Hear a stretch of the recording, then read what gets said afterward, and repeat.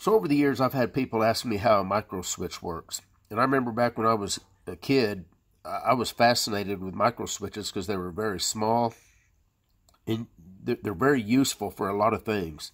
And you find microswitches in all kinds of stuff. Everything from microwaves to TVs, all kinds of things that need to be switched on and off. Now, microswitches are relatively low current, but you can use them to actuate relays to where you can almost have an unlimited amount of current carrying ability depending on the relay that you use. Anyway, this is just your typical microswitch. If you take a look, this contact right here is your common, so you're always going to have a wire hooked to this terminal right here. Then if you look right here, you've got a normally closed. That's what NC is, meaning that if you have a wire hooked here and hooked to the common, it's going to normally be closed when the microswitch is not actuated, when it's just in its relaxed position. And then when you push the plunger, it's going to close this set of contacts, which is the normally open set. So if you put a wire here, it's only going to make contact when you push the actuator, which is right here.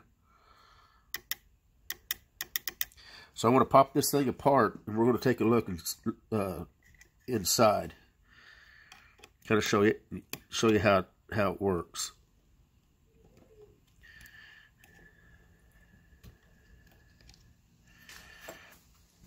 So there's the internals, and if you follow the path, and I'm doing this through a camera, so I'm kind of having to fumble around with it, but here's the common. It's going to go up, and it's going to connect right over here and stay connected and go. It's going to pass down through this bar.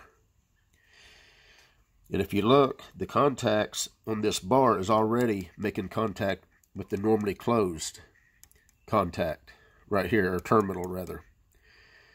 You can see that the normally open is open. Now I'm going to push the plunger, and it kind of operates on an over-center spring. Once it goes to a certain point, the spring quickly actuates it to that position. Then if you relax it, it'll start going back. Then once it gets to a certain point, the spring quickly actuates it to that position. And the reason you want that is the slower a switch opens and closes, the more of an arc is sustained by the current wanting to continue to flow. So you want any switch, whether it's a household switch, a micro switch, or any switch, to open and close as fast as possible. So that's the way micro switches are, that's what they're all about. So I'm just going to slowly push the plunger, then relax it.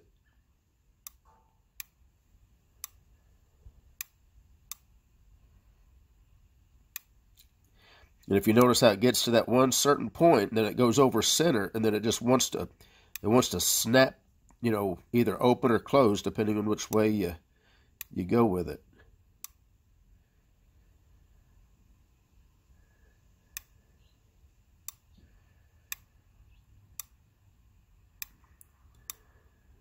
It's a pretty unique design, and like I say, very, very handy in a lot of different applications. Micro switches are everywhere, and they're really, really cheap. You can buy a bag of them on Amazon, I think for like $7 or $8. And there's many micro switches, and then there's your standard size micro switches. There's actually multiple different sizes, but the most common is this size right here. And then there's a size that's a little bit smaller than this one. Then there's bigger ones than this. All of them have their uses. And obviously the smaller they get, the less current they're able to carry. But like I say, if you're just energizing a relay or a low current device, you don't need a switch that has to be able to handle large amounts of current. But anyway, I just wanted to show you that because I know when I was a kid, I was always interested in how the inside actually worked to get that snap action effect, you know, and how it translated from an open position to a closed position. And so I just happened to have this switch laying around, and I thought, let me show that.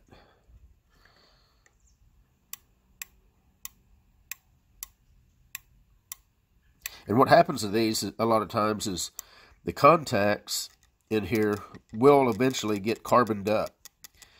And if you have one that you can actually snap apart like this, you can get in there with a little file or a piece of sandpaper, and you can polish that carbon back off there and clean those contacts up and make the switch start working again. If you don't have another micro switch to replace it. But like I say, you can buy brand new ones, a bag of them. I mean, they're very, very cheap. A bag of them is $7 or $8 on Amazon for like a bag of 20 or 10 or something. So, yeah, get you a bag of these and play around with them. They're very neat. Anyway, that's about all I have. You guys have a good day.